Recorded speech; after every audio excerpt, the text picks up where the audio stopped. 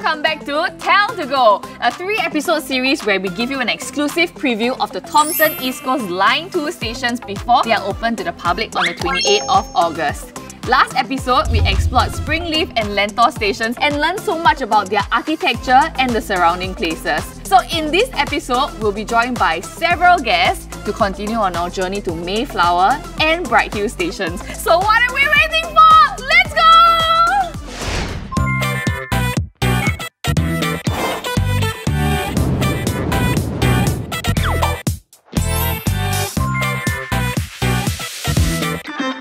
Wow, we just reached Mayflower Station. Wow, look at this honeycomb line.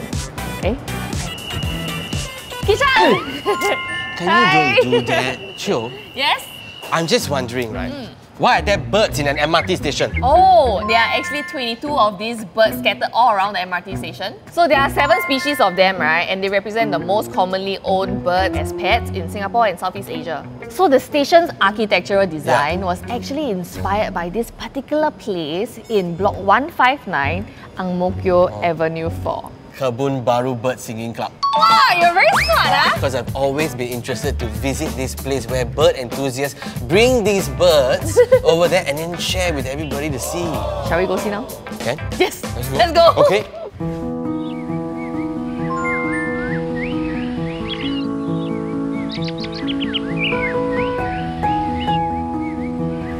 Hi, Mr. Robin! Hi! Wow! What a sight it is to see all these colourful bird cages here. Well, Mr. Ravi, can you tell me the history about this place? Well, this area started in the early 1980s. There were a few guys, they come here to hang their birds. Over time, they decided to pool their resources and put up a few poles. As time goes on, more poles were put up. That's how it came about. Do you guys come here every weekend? For myself, I come only on the weekends.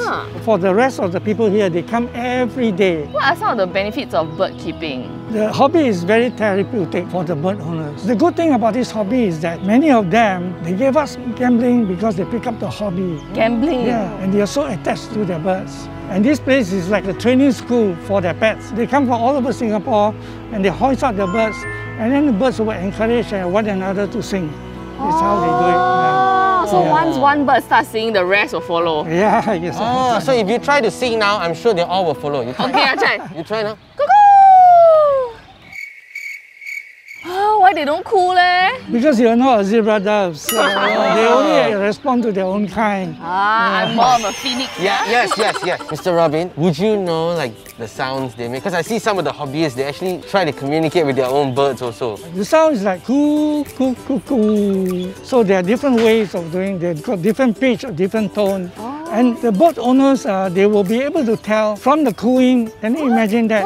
So they know their birds very well. We have different sections of songbirds here, but this particular section is zebra doves. Wait, you mean one section just for one species of birds? Yes, same species of birds will train among themselves. Is there a mini competition going on? Like who has the best bird? We have competitions practically every month, sometimes twice a month, before the pandemic. With the opening of the Mayflower station that's coming up by the Tel 2 line, yes. Do you think that will educate and encourage Singaporeans and visitors around the world to visit this lovely place? So with the opening of the MRT station, I'm sure more people will be coming here because it's something very curious for them, something very unique. To the foreigners, it's an amazement, to see so many birds gathered together. Mr. Robin, being a regular in this area, would you have any food recommendations for us? But I only have one request. As long as it doesn't contain a species of bird, because I'm very taken aback by this place. If you are a fan of a very good homemade dumpling, you should check out Shanghai Renjia. One of my favorite dishes is a Shenzhen Bao, a Shanghainese fried bun with fluffy texture and a crispy base. Other must-tries are their fried spring rolls, xiaolong bao, and drunken chicken. If you crave for Indian Muslim food, you can always try it out at Al Shaira restaurant, which is just a minute's walk from Mayflower Station. I personally love their prata, nasi paprik, masala, and paper dosa. Okay, I'm officially mouth-watering from all your food recommendations right now because I know what I'm going to do, which is eat. Hey! Not yet, Kishan. I still have someone else I'd like you to meet. So thank you, Mr. Robin, for taking time out to share about the songbirds and food recommendations. You're most welcome. I hope you'll visit again. I hope I get to eat also now. Hey, no. Please, we still have to eat. Wei Ling, this is Kishan. Kishan, she's Wei Ling. Hi, my name is Wei Ling, the project manager for Mayflower Station. As part of project team, we are stationed on site to ensure that the construction works are carried out safely and in a timely manner. It is always a balancing act concerning progress, budget and safety. But ultimately, we ensure that the station is delivered on time. From where I'm standing, right, I can see something really unique. There is a bicycle parking facility on top of the station. Oh, that's interesting. Can you please tell us about that? Leveraging on the difference level in terrain, we have the bicycle park integrated above entrance 2 to maximize the usage of space, as well as to enhance connectivity to the adjacent HDB blocks, such as Block 170. Wow, that's very smart. Yeah, it is. And to use that space wisely, to build something convenient for everybody to use, I think it's absolutely brilliant. Yeah. There are other interesting features within the station. I'll bring you around if you like. Okay. Yes, please. Let's go. Let's go. Yay. Wei Ling, I noticed there are lightings on the escalators, just like the other TEL stations that we've been to. Yes, all escalators along TEL and 26 of them within Mayflower have been fitted with lightings. I mean, honestly, I think it's a very inclusive feature to have, especially for people with low vision. You see, I know Ang Mo Kio is one of the oldest estates in Singapore, housing a large elderly population. Now, does Mayflower Station have special features just for our elderly residents? Yes, as you can see, there are 7 entrances along Mayflower Station, all of which have barrier-free access for elderly residents. Oh, that makes it very accessible. Apart from the bird sculptures, you'll notice that this station architecture has a honeycomb motif along many of its walls, which is inspired by Mayflowers. Oh yeah, the honeycomb, it's very nice. Yeah. Shall we go? Okay. Yeah. There's a bird there. Yellow one. Actually, really, can I ask you, were there any challenges faced in building this MRT station? A major challenge faced during construction is the tight space constraint.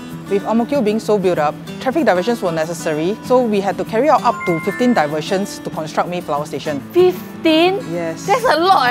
As traffic diversion is sequential in nature, each traffic diversion has to be carried out in series, one after another. So in order to overcome this challenge, much thought is put into the planning and design for each traffic diversion. Well, from what you tell me, it does sound like it's not easy to design and build an MRT station. And on top of that, the amount of planning to ensure that this MRT station is operationally ready is such a marvel. But well, at least there's another station to explore. Yeah, shall we go? Yes, let's go. Okay, hey. Oh, yeah. Say bye.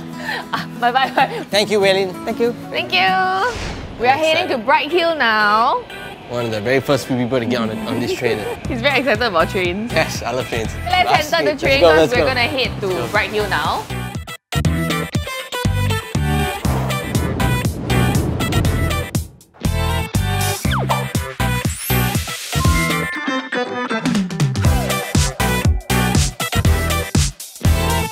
Wow, it's actually not bad. It's quite nice. Wow. Oh my god. What? What? You realize that your shirt is like the wall, you know? So when I'm talking to you, I'm like talking to the wall. Funny. A bit, funny. This station is called Bright Hill. You have no ounce of brightness whatsoever, no Chiou Huey. Excuse me, I'm the one actually pulling out the IQ for the both of us, okay? Well, please use the IQ to educate all of us on why this station is called Bright Hill. So it's an English to Mandarin translation, right, of Guangmingshan Monastery, which is the largest Mahayana Buddhist temple in Singapore. But I have another question. Yes. I cannot help but notice, right? My beauty? No, that one I dismissed entirely. But I want to know, what is the idea behind this river that's flowing through the MRT station, bringing luck and prosperity, I hope? The river flowing home. Is the river always flows? This is home, huh? Okay, this is also quite right, but actually, this is not really a river. This is an intercrown spacing between big trees, right? Such as like canopies. Oh, so they took that into consideration and put it into the design. Yeah. Okay, let's go explore the rest of the station. Okay, because I got many more questions to ask you. Why are you high? You're supposed to be educating. Yeah. Okay, so who do you think will benefit from having a station here? Oh, this station primarily serves the industrial estate of Xinming. So schools like Aitong and Pierce Secondary School also benefits. And remember I was talking about the place that inspired the name of this station? The monastery, here, there. That's fast! This station is gonna be an interchange once the upcoming Cross Island Line, which is estimated to be completed in 2030, opens. Okay, so that means this station is going to be a direct connection to the city centre, as well as eastern regions of Singapore for residents and students living in this area, which is so good! That's right! Hey, I have one more question. Why is that man waving at you?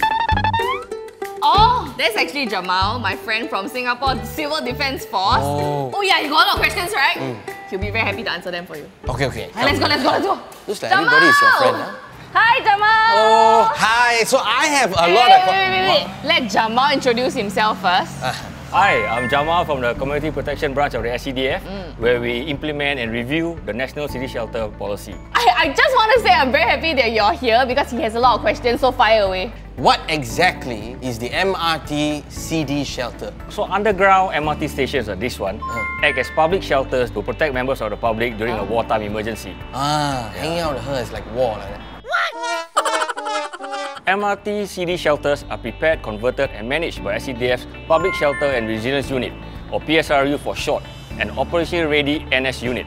As part of the shelter conversion activities, the PSRU will close the entrance blast doors. These blast doors weigh a few tons and protect the people within the shelter from blast effects.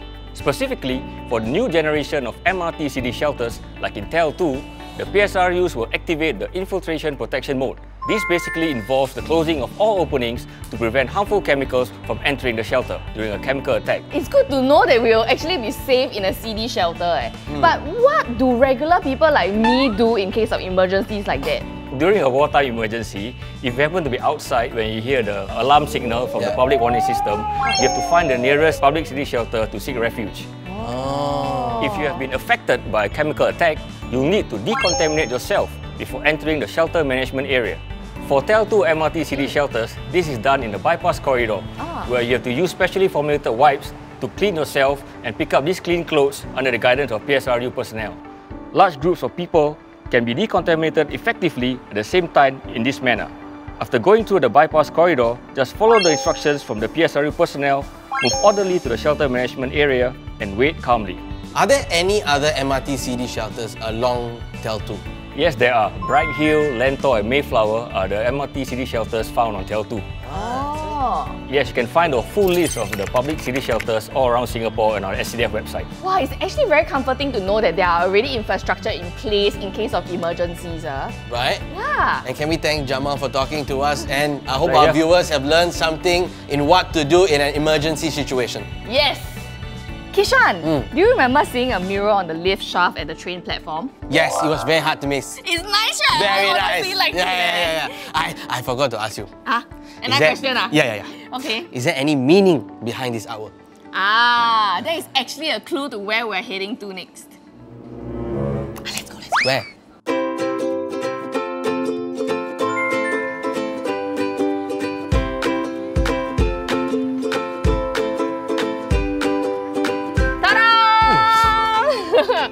So this place is actually the inspiration behind the artwork that's seen within Bright Hill Station, okay? The mural with the one that looks like the microscopic forms, the colours and the lines of the plant. You see, Chiou Huey, I'm a big believer of nature being an inspiration for all things. And I'm very happy that Bright Hill Station took inspiration from my very own Bishan Park. Okay, let me treat you to ice cream then. Let's go. Really? Let's go. Your treat, huh? Wow. Having ice cream in this weather is the perfect thing, man. I totally agree. Especially when you sit here in front of the natural scenery. Yeah. Once the station open up, I'm gonna bring my family here. Hey, good idea.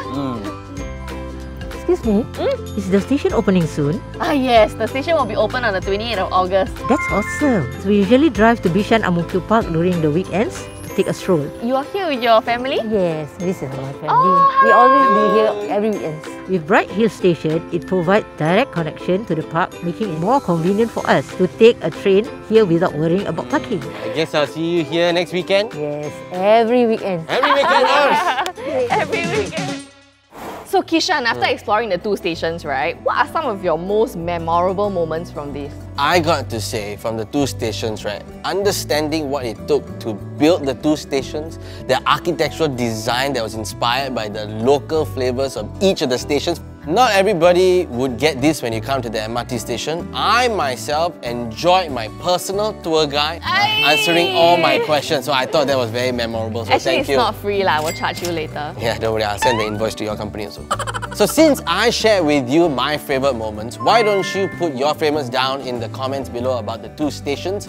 Tag me in it and I'll see if we share the same sentiments. I also have an interesting question to ask. Name me the number of species of birds that were found within the Mayflower Flower MRT station? The zebra one. Shh. Don't give clue, You put it in the Very easy one. So anyway, thank you Kishan for joining me today, and You're I had a lot of fun. So for the viewers of Tell to Go, stay tuned for the last episode where we'll be exploring the last 2 stations, okay? So see you! Bye.